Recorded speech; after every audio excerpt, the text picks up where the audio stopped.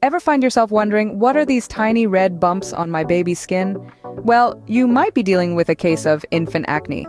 It's more common than you think, and thankfully, it's typically nothing to worry about.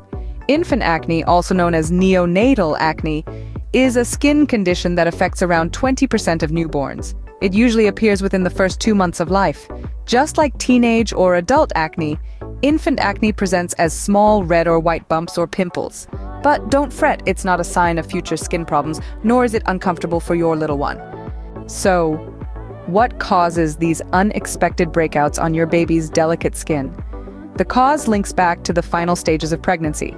During this period, your hormones cross over to your baby, stimulating oil glands, leading to the formation of these tiny pimples.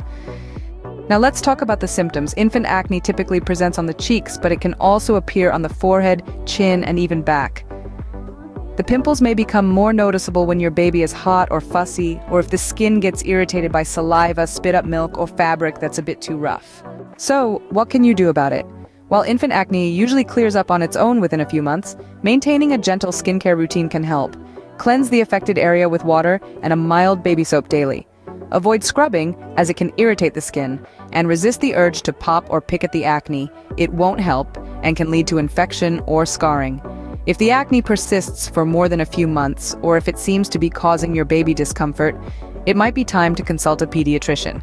They may prescribe a topical cream or other treatments to help clear up the acne. To summarize, infant acne is a common, typically harmless condition caused by maternal hormones. It presents as small pimples primarily on the cheeks, and it usually clears up on its own within a few months. Gentle daily cleansing can help manage infant acne, but if it persists or causes discomfort, a visit to the pediatrician is in order. Remember, every baby is unique, and what works for one might not work for another. So always be patient, gentle, and consult a healthcare professional if you have any concerns. After all, these tiny bumps are just one small part of your beautiful, growing baby.